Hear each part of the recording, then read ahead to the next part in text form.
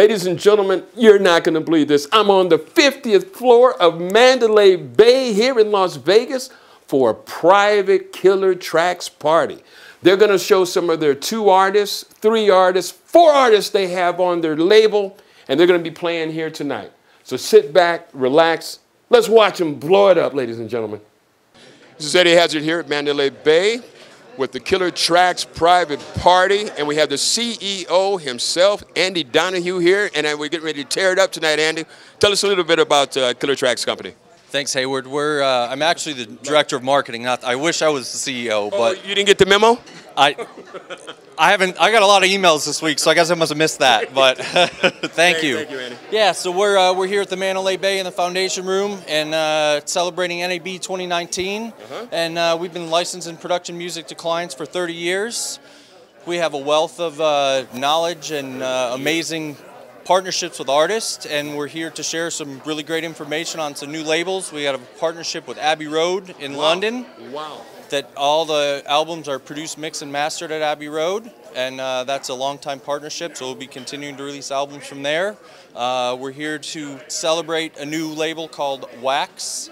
That are they local? They're local in LA and a studio in Hollywood, and they work with, they actually have their own record label as well.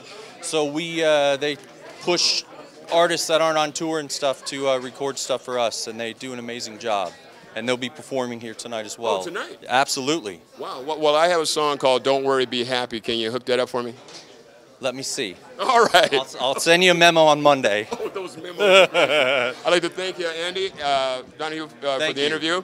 I can't wait to party tonight. And matter of fact, I'm going to let everything relax, my hair down, and let get it go. On, man. Thanks, Hayward. Here, let me fix your hair a little bit. He knows where I'm from. So this has been Eddie Hazzard here at Mandalay Bay for the NAB Festival private party. Sit back and relax. We're going to tear it up tonight.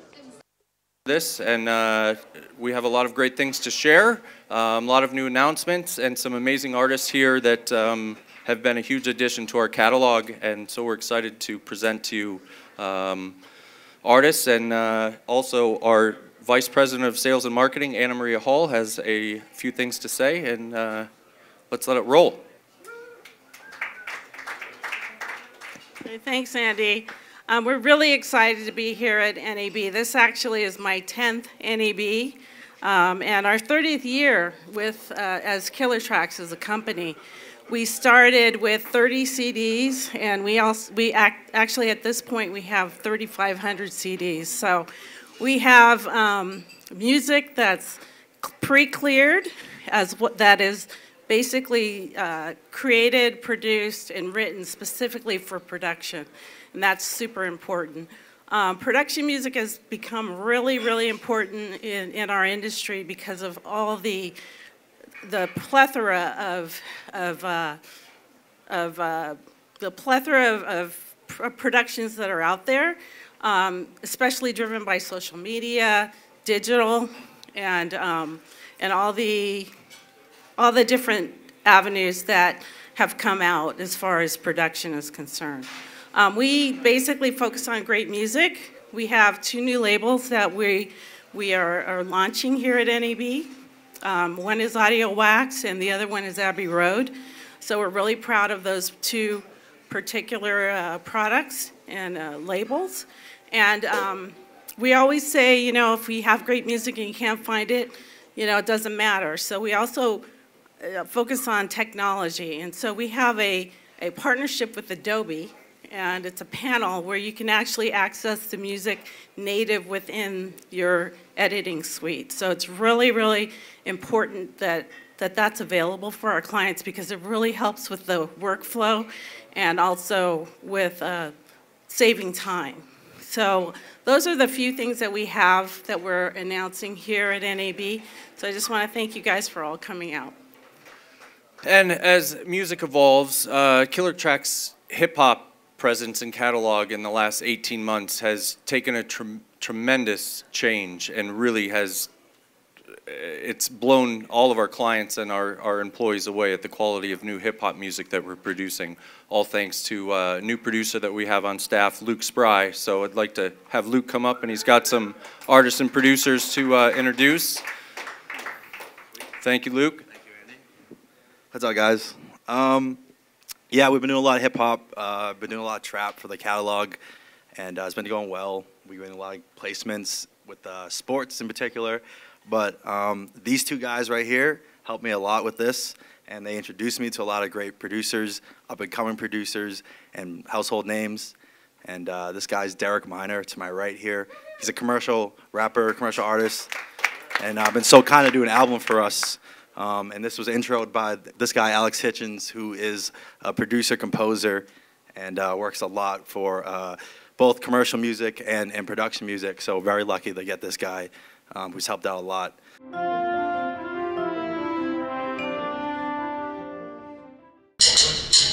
One of the perks of working at the record plant is meeting Roseman Cherney, a truly unique figure in the modern recording industry.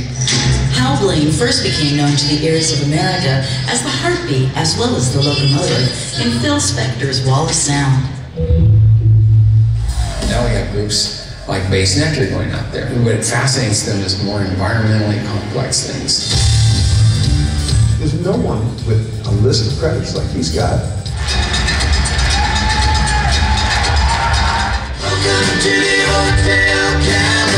The golden age of the modern recording studio can be traced back to two industry trailblazers. There's probably nothing more that I'd want to do than produce the Beatles. And a truly memorable musical moment in time, this section with a house band that defined a generation.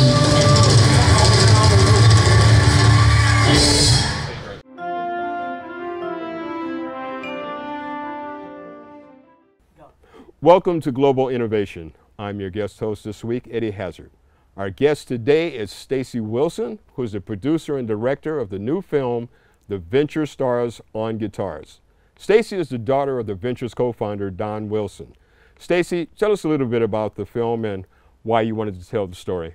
Well, it was a way to honor my dad and his band, The Ventures, which of course I grew up with. And so I'm a film director. I've directed some narrative films, but this is my first documentary, and it's quite a different experience. I would imagine. To put it mildly, yeah, for sure. So we've been working on it for about 2 years now, myself and my family, and gathering all the interviews, and now we're in the post-production phase, which is exciting because that means pretty soon people will be able to see it.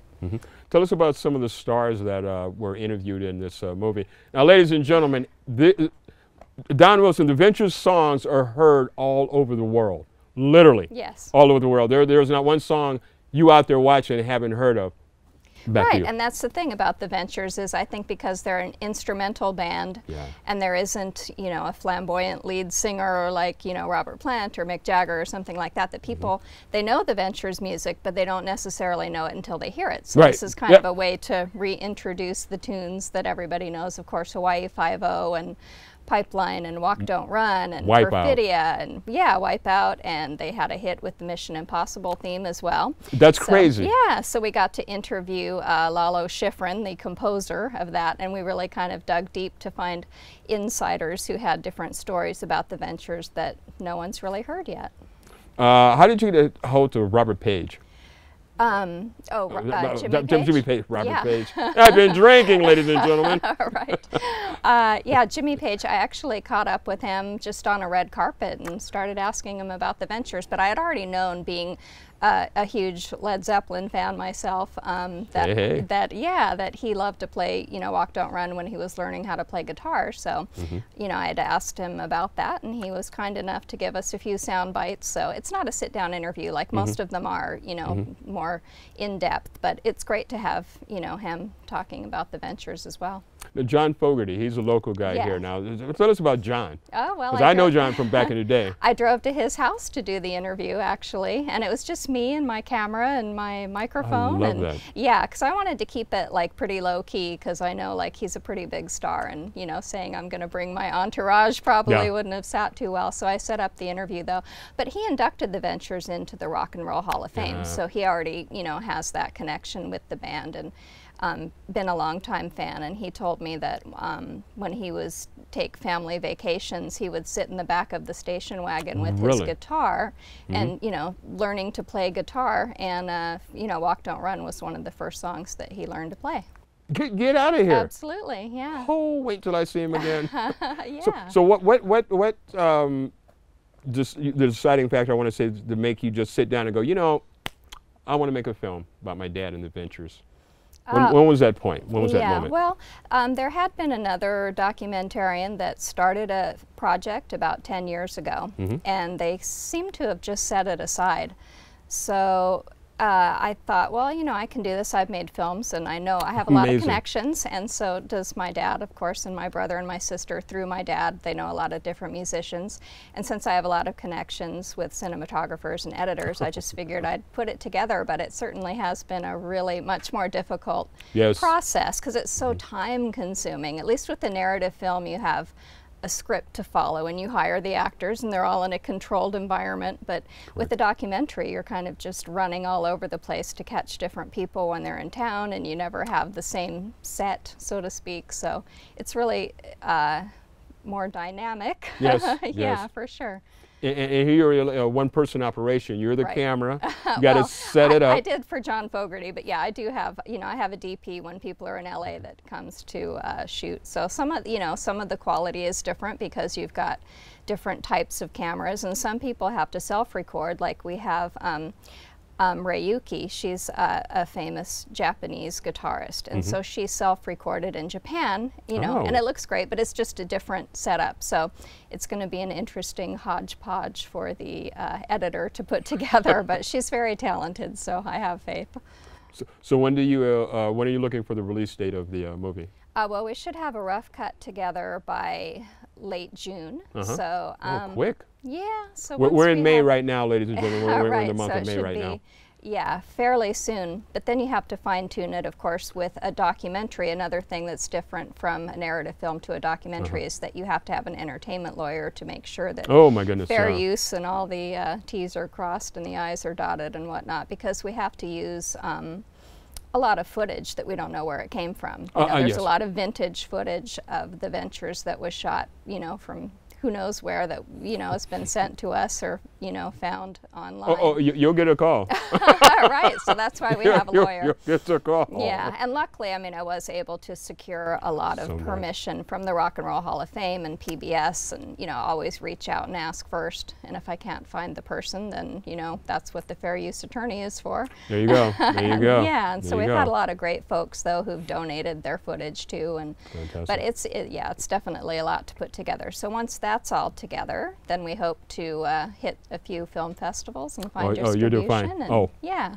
You will do extremely well. Well, music documentaries are so popular right now. I mean, you really, Netflix and Hulu and Amazon are just filled with them, and people can't get enough, so.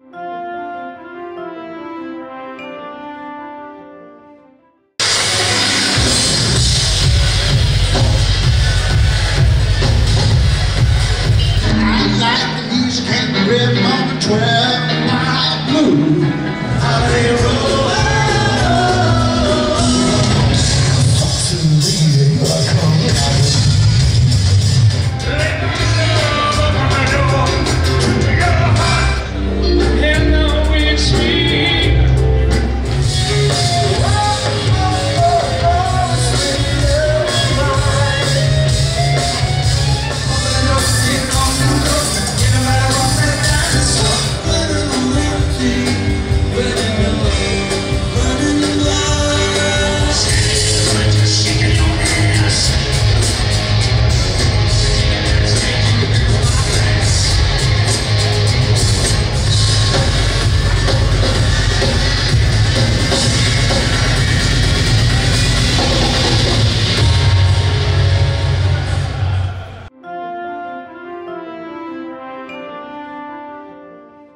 In Oakland.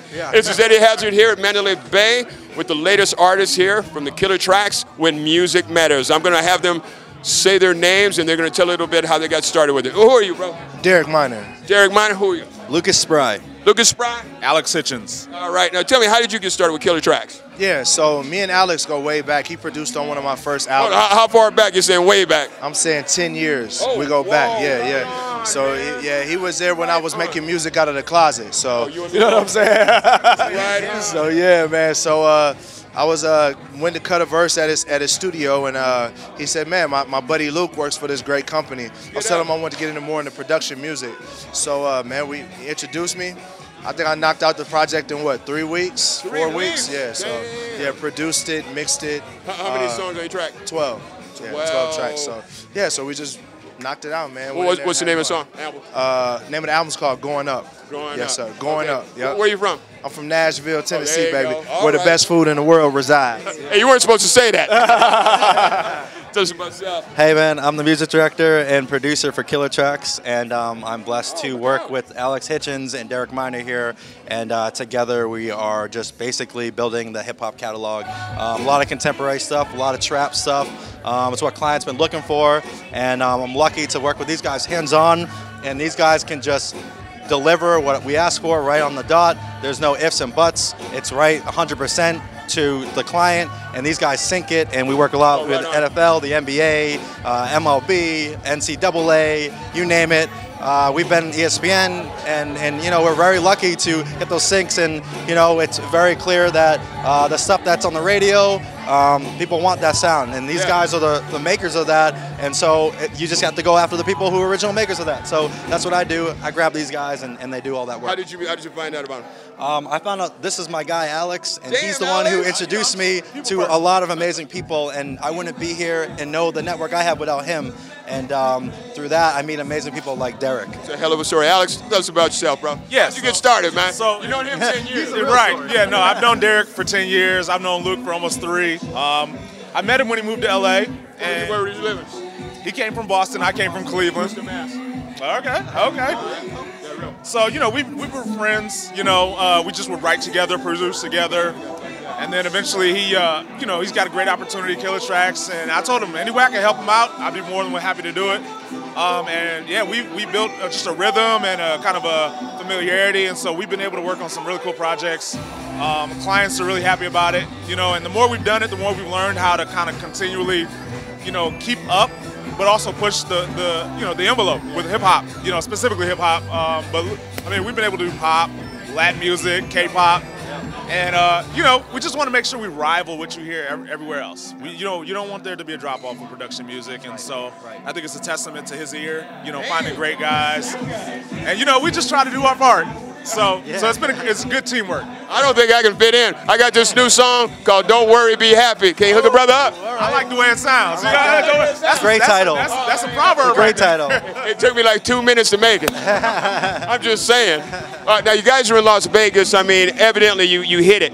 You're coming to Vegas, man. You're not in Milpitas, California. I'm hating on Milpitas. And so where's your next move? Because it's really hard to get stuff on the air consistently.